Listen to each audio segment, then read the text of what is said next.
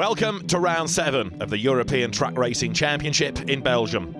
The circuit Zolder was opened in 1963, the tradition steep circuit in the Limburg region, which is 4 kilometres long nowadays, has been the venue of many thrilling races in its rich history. The situation in the European Truck Racing Championship standings is no less thrilling. 13 points separate chief title contenders Jochen Hahn and Hahn and Lacko after 6 of the 9 rounds. Lacko failed to cut the gap to Hahn in his home race in the Czech Republic. There is growing pressure on Lacko with regard to the title.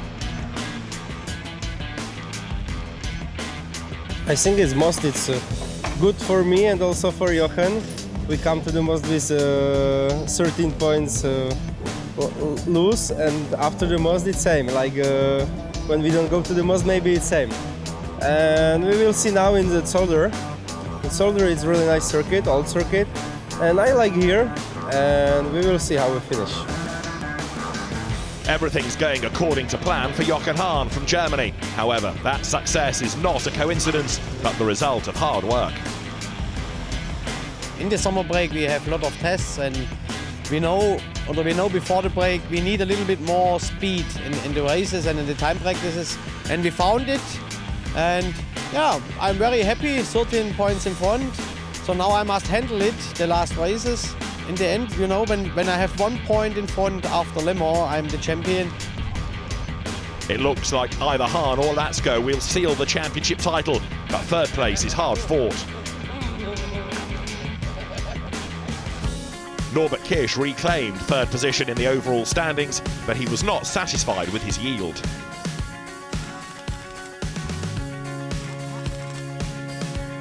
Yes, in the Czech Republic I had a really difficult weekend. I made a couple of mistakes, and also the characteristic of the circuit there is not really our favorite with our current package now. So we lost a little bit of points compared to René, but we are still in third position. The circuit here in Zolder is a little more challenging, I think. Maybe I will have a little bit of advantage, but also the characteristic is very, very hard. So I don't expect this weekend to be easy. It's been the best season for René Reinert in his truck racing career so far. His mistake in Hungary cost him crucial points for the championship, but he's optimistic for the Belgian Truck Grand Prix. Actually, I like Zolder. It's a really nice racetrack here, and you need all the time a lot of things to be successful. You need also a little bit luck, and you never know before what will happen. Anthony Janiak is in Kish and Reinert's slipstream. He too is 11 points short. Just 11 points with René Reinert. It's good for the future, for the Zolder. I want to win one race for the free place in championship. The races in the 2016 season have been full of thrilling battles and action behind the top group too.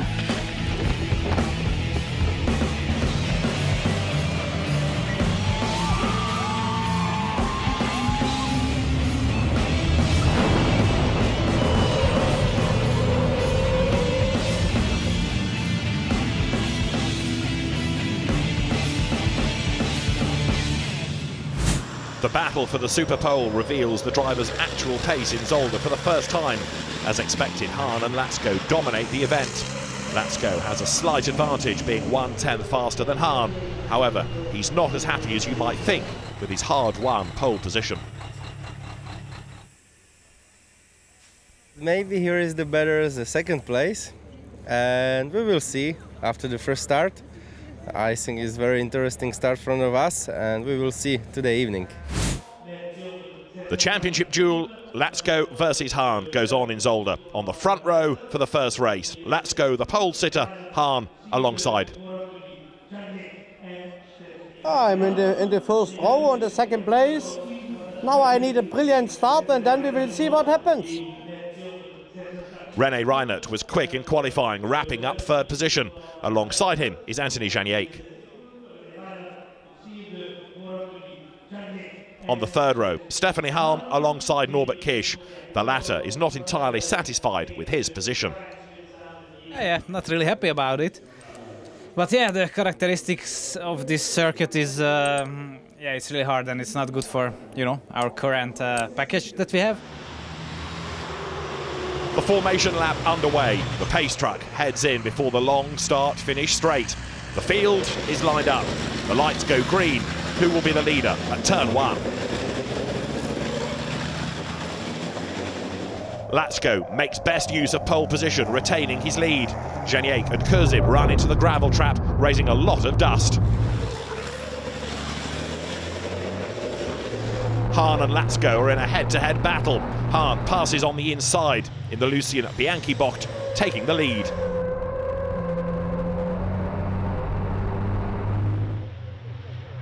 Behind them, René Reinert has problems. His top speed is too low. Halm, Kurber and Janiek pass him. Kish hits the side of Reinert's truck in the small chicane, forcing him to use the curb. The drivers finish lap 1 in the following order. Hahn ahead of Lacko, behind them Halm, Janiek and Kurber in a battle, followed by Kish. Hahn and Lacko have a similar pace in the following laps. None of the two has a clear advantage.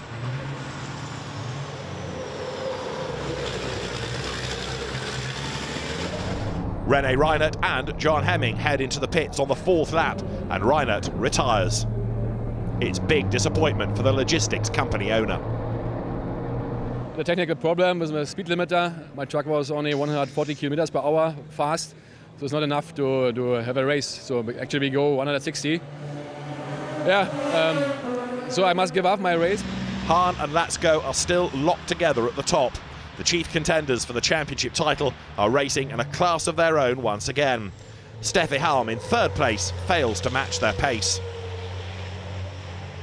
Anthony Janiek is put under pressure by Gert Kurber, but the Iveco driver has not yet found a way to pass the Frenchman.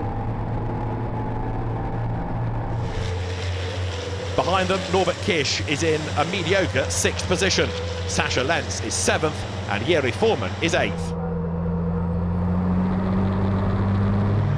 The closing stages of the race. Lacko closely behind Hahn, trying to force him to make a mistake. But the 3-time European champion keeps his cool with all his experience. On the penultimate lap, down to the Villeneuve chicane. Lacko is late on the brakes, hitting Hahn. The MAN runs into the gravel trap, but Hahn quickly returns to the track and even wins a few crucial meters against his pursuer. The gap is all the overall leader needs to cross the finish line first after 12 laps. Hahn wins the first race at Zolder in front of Lacko and Halm. Hahn extends his lead in the championship by 5 points. 18 points span the contenders for the championship title now. I'm only in front for 10 laps, and in the 10 laps he comes and he's behind me and he makes attacks. And the good thing is you have a late braking, standing wheels, and give me a kick and I go straight in the chicane. And after this I have a big gap. I say thank you Adam for the contact and now I can win, so I'm very happy. Jochen Halm, the race winner from Adam Lacko and Steffi Halm. Anthony Janiek, 4th ahead of Gert Kurber with Norbert Kish in 6th spot. Sascha Lenz and Jiri Foreman finished 7th and 8th, so they're on the front row for race 2, thanks to the reverse grid. The grid for race 2, it's headed by 2 youngsters. Pole position is occupied by 22-year-old Jiri Foreman, who has the 29-year-old Sascha Lenz alongside him. It will be a very tough race here. You know, the circuit is very, very tough and very hard to drive, so we will see what is going on. I hope I can manage to start first, and then we will see. The second row has Hungary's Norbert Kish 3rd, with seasoned campaigner Gert Kurber alongside him. Anthony Janiek and Steffi Halm share the 3rd row. As for the 2 men on the 4th row, they'll surely not be this far down the field for long. Top 2, Adam Lacko and Jochen Hahn. Now we are in the 4th row, so we must look what happens in the front, and yeah, I will go forward and we will see it's possible or not. The field is behind the Mercedes-Benz pace truck. That's 12,000 horsepower and an astonishing amount of torque. On the formation lap, the excitement and tension mounts as they approach the final turn. At the start, the youngsters duke it out for the lead. Lentz and Foreman door to door, with Kerber lurking behind them. As they enter the first left-hander, Lentz is ahead by a few inches. Behind them it turns rough. Norbert Kish runs in to get Kerber, who ends up in the gravel. Lentz consolidates his lead. Behind him, the battles for position are fierce. Lacko overtakes Janiak and is already up to 5th. At the Villeneuve chicane, Hahn overtakes the Frenchman and now has his chief rival firmly in his sights again. The race order at the end of lap 1. Lentz leads from Foreman, Kish, Hahn, Lacko and Hahn. René Reinert started from last place but is already up to 7th and now also passes Janiak. Lentz and Foreman have opened up a small gap. They're pursued by Kish, Hahn, Lacko and Hahn. Steffi Halm in 4th comes under pressure. Lacko is determined to pass and goes in search of a way through. He succeeds and seizes 4th place. Sascha Lentz is in the lead, pulling clear. Foreman is unable to match his pace. Behind him, teammate Lacko is moving up and now launches an attack on Kish. The Hungarian puts up only token resistance. He allows Lacko to pass. The championship contender is now in a podium place. Lacko now has teammate Foreman in front of him. He's very unlikely to fight for his position given what's at stake for Lacko. As expected, Foreman allows Lacko to overtake. He now has his teammate and Kish's Mercedes between him and Hahn.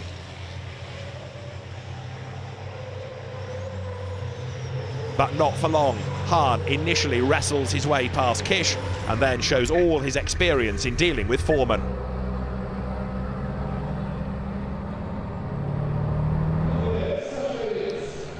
Lentz leads from Lacko and Hahn, and Foreman makes a mistake.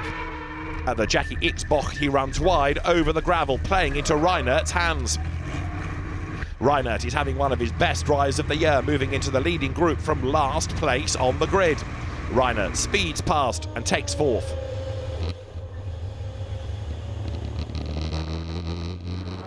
The battle for victory approaches its climax. Lentz versus Lacko, MAN versus Freightliner, youngster versus title hopeful. The penultimate lap, the move is made and the race has a new leader, Adam Lacko.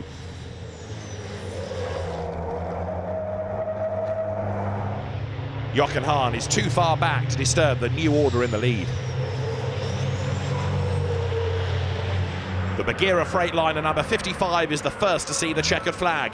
Sascha Lentz will surely be very happy with 2nd following a great drive, and Jochen Hahn takes the points for 3rd spot. It is Sascha Lentz's best result of the season. It can't be long before he posts a maiden victory. Platz 2 is for me is very good for my team. I'm very happy. My team is completely happy, and yeah, I hope so for the next race. The champagne for the 2nd time today. A win for Adam Lacko. René Reinert in 4th also has every reason to feel like a winner, justifiably following his great run through the field.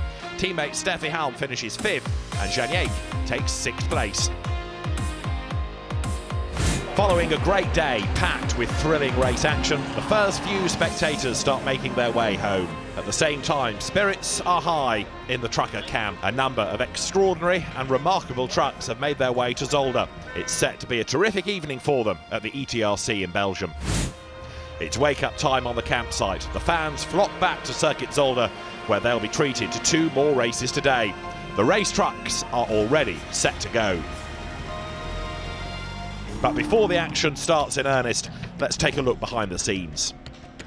The spectacular trucks in the FIA European Truck Racing Championship are anything but production models. Carlos Barros, the FIA technical delegate responsible for the ETRC, explains the key differences between a race truck and its street legal cousin. When you see the truck, it appears to be the same as normal truck, a road truck. The cabin is a race cab.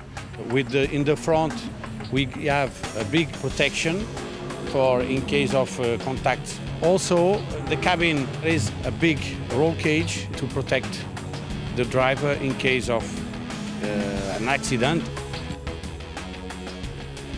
We have these special seats for competition as well, with the seat belts. All this is prepared for competition. In the normal trucks, we have the engine in the front, and that one is in the back. The normal truck have between 500, 600 horsepower. This one have 1,000 horsepower. Back to the track. Jochen Hahn versus Adam Lacko, the head-to-head that has dominated the 2016 season from the start. It is characterised by mutual respect and, almost always, complete fairness. The former champion against the upstart newcomer. They and their fellow racers are heroes to the fans, and yet they're totally open and approachable. Motorsport as it should be. Anyone may enter the paddock here. There are no secretive goings-on behind security screens. Yes, we're enjoying it very much. It's a great day here. The weather is fine, the track is great, the trucks are impressive. We're having much fun here. The customary autograph signing session is well attended as usual, and the fan village is a popular attraction in the paddock. Dark clouds over the circuit Zolder for qualifying. Hahn and Lacko against each other and the clock. Thomas Robinau rolls to a halt at the side of the track, and that's the end of the session for him. Lacko posts the fastest lap time, but there's method in Hahn settling for second place. I think I have the speed. It's my strategy, the second place. So the second place in Zolder, it's a better position for the start. It's a clean line and you can brake a little bit later. When you have a good start, you are in front. For race 3, Lacko and Hahn are on the front row. René Reinert starts from third alongside teammate Steffi Halm. She could be the joker in the pack in the battle for championship places between Reinert and Kish. Her job is to keep the reigning champion as far away from Reinert as possible. It's important for me to save the fourth position and don't let Norby or Gerd pass. It all means Kish is behind a determined Reinert racing duo. He knows it will be a tough task getting between the pair. So I have more my focus on Gerd and Anthony behind me, so that at least I can stay in front of them, and then we'll see how the race goes after that. But you know, I'm not really expecting to go forward. Gert Kurber completes the third row.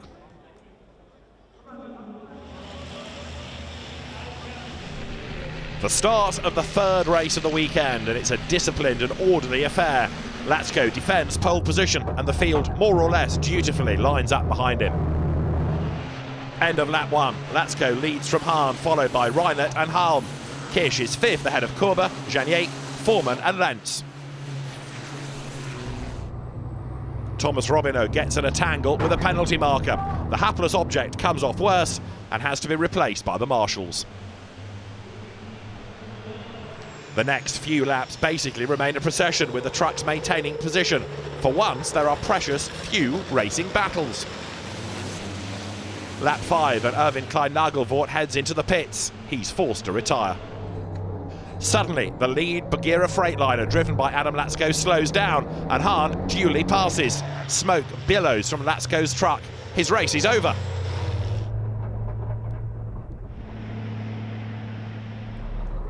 And it only gets worse for Bagheera. Jiri Foreman is also out, stranded in the gravel. Jochen Hahn takes the checkered flag and opens up a formidable gap in the standings. Bagheera go over the limit, and in the end is, I think it's 2 engines broken. I can win. I'm very, very happy to make the gap. I'm very happy to get on the podium with René and Steffi, and yeah, it's a little bit a gap now.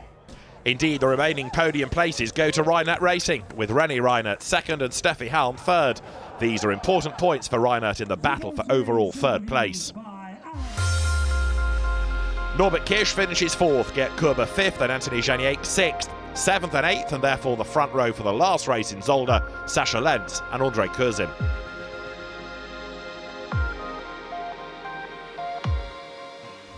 The starting grid for race 4. It's time for the final race of the weekend and a new role for pole sitter André Kurzim.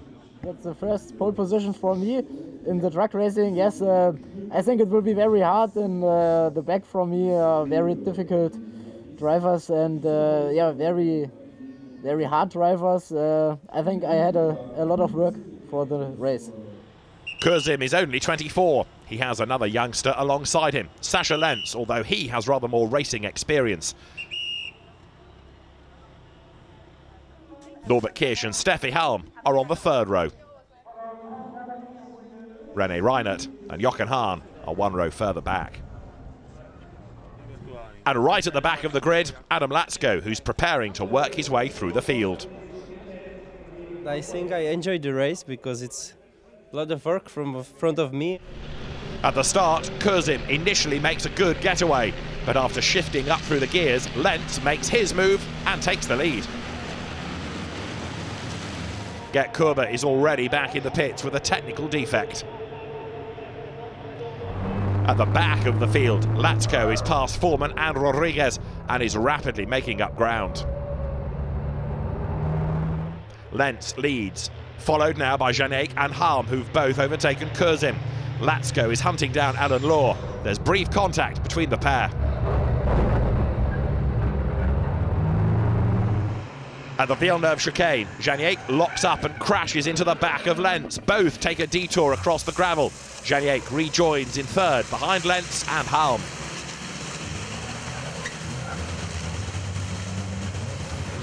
The race order at the end of the lap. Lentz leads from Halm, Janek and Kiss. They're followed by the dueling duo of Hahn and Kurzim, who manages to get back ahead of the former champion.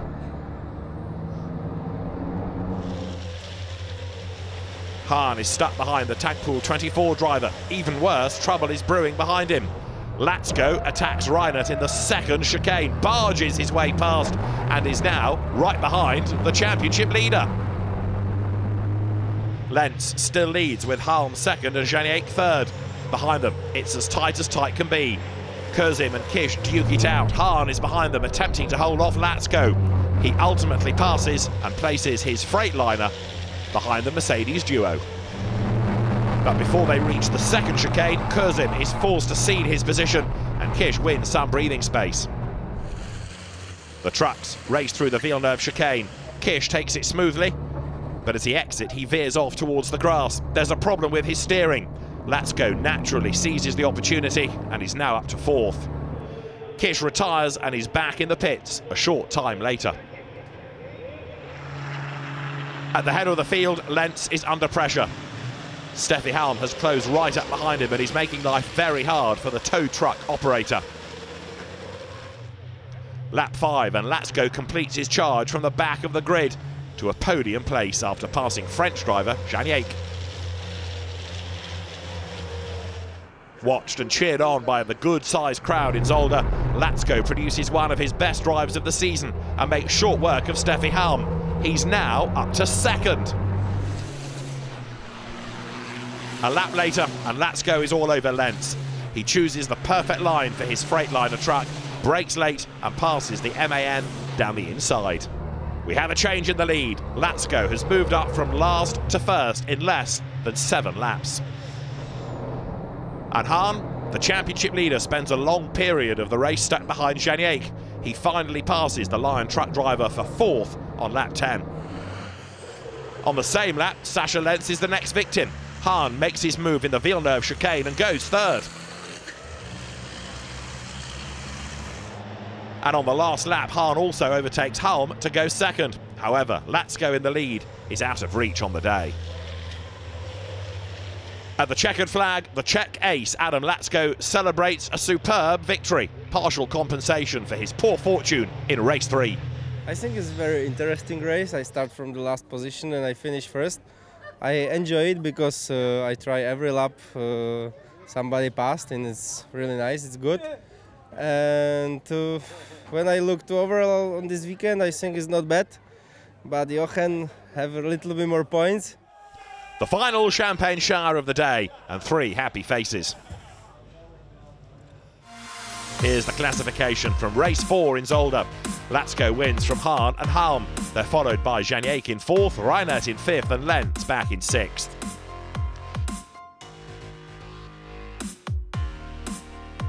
The championship standings after round 7 have Hahn now on 356 points. He's extended his lead over Lacko to 35 points. There's a change in 3rd place where Reinert now has a point more than Kish.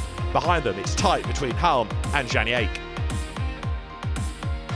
The European Truck Racing Championship isn't over yet. The season's champion will be decided in the final races at Hahn and Le Mans. So there's plenty of action and excitement to come for the fans.